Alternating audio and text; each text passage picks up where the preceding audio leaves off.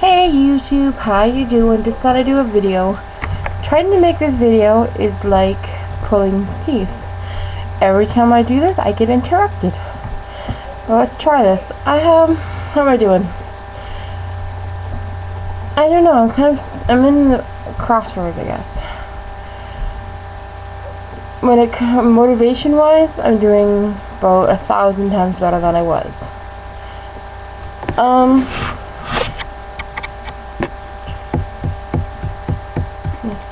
Well, I have good news. I'm now working with the Eating Disorder Foundation of Canada, and I'll put the site below in details.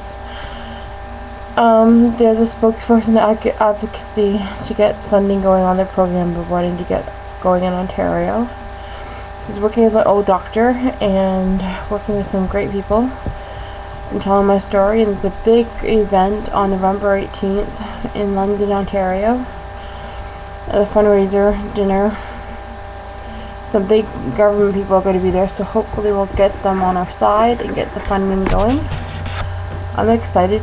I'm excited to tell my story and get my word out and really make a difference. I was giving motivation. I was such in a horrible place, mentally, physically, both. A couple weeks ago, about a week ago now, and I got the email on Wednesday to be a guest speaker. But nothing's finalized yet on the program. I'm going to be there on the 18th, so I'm not sure if I'm speaking out in front of everybody or if I'm just going to be talking to the government privately and at the table or stuff. But I'm going to be there. I'm going to still be a special guest. But I am still struggling. I'm more motivated for recovery, but I'm really struggling trying to get back on track. I'm struggling trying to stop the behaviors, trying to stop the diet pills.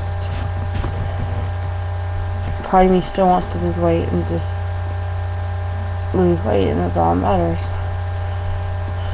Still purging. Not as much, but I did the other day, yesterday.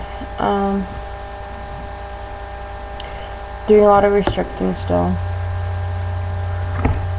But I'm excited that I'm motivated to at least get better, but I just don't know how to stop the disorder behaviors when I have no treatment team here that really understands eating disorders or treats it or even is educated on them. As I was telling the doctor in London who I'm working with on the foundation, there's no one educated. Like they want to fix my problem by putting me on another diet, another regime, and I'm like, you can't fight eating disorder by putting on a specialized diet. It just doesn't work, and I'm so frustrated with my team right now that I don't know. I don't know what I'm gonna do. We just really need to get these programs running that I'm working with the foundation on. So please, if you can donate a little bit of money or volunteer your time. But the website, I'm warning you now, is not very good, but they're still working on it. It's very basic. But please feel free to email them if you can, or you're interested in helping, or you're interested in donating anything.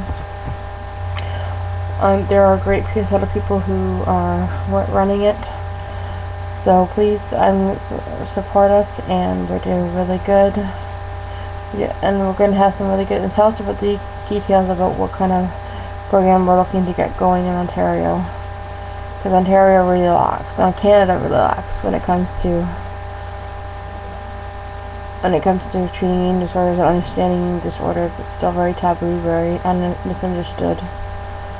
Not much available for treatment. I mean, one program I've been waiting 3 years, and I still got another year to wait. So I'm like, if I was anorexic and underweight, people would die waiting for these programs. In this North American day and age, no one should die waiting for treatment if they want it.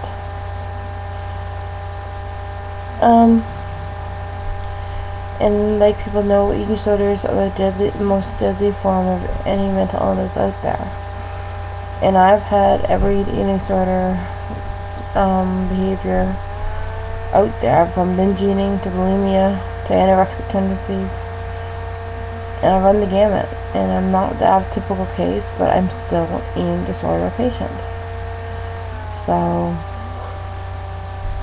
please support us, and I'm looking forward to giving you more updates on the event, and I will continue to fight, but I feel very alone right now. Talk to you later. Bye.